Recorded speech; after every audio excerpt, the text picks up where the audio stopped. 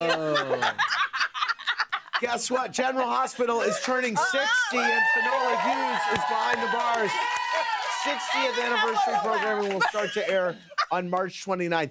If you look back on your whole time from the show, can you name one person who you think would be your closest friend from your whole time on GH? Well, I think I would name two. Okay. So that would be Ian Buchanan. Yes. And then Kimberly McCullough, who played my daughter.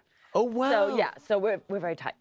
Was she Yes. Robin Scorpio? Yeah, Robin yes, Scorpio. Of course. And she's now a director and producer over at High School Musical. Wow. So What do you think of soap stars like Eileen Davidson and Lisa Rinna, who have come on to the Housewives shows? I think they learned everything from us. You know, I mean, right. They picked it up at work. And people used to accuse Rinna of being able to cry on cue. They were like, wow, she can just let it rip. But honestly, I really feel like we should invite Giselle and Portia to come to our show. We would give us a master class in how to do all of this, and then you can have Housewives for GH. I'm just thinking that I would be a housewife. I love Would you be a housewife? Yeah, I mean, yeah, maybe for GH.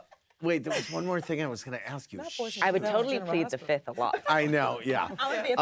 Okay, let's go back to our virtual. Jen Shaw up here. Right. Like on the other, yes. By the way, Finola, can you cry on cue?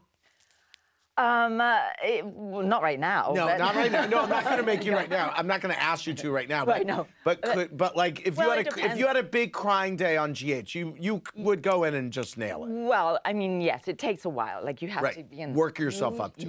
Yes. Wow. All right. Okay, I want to thank Finola. I want to thank Portia. I want to thank Giselle.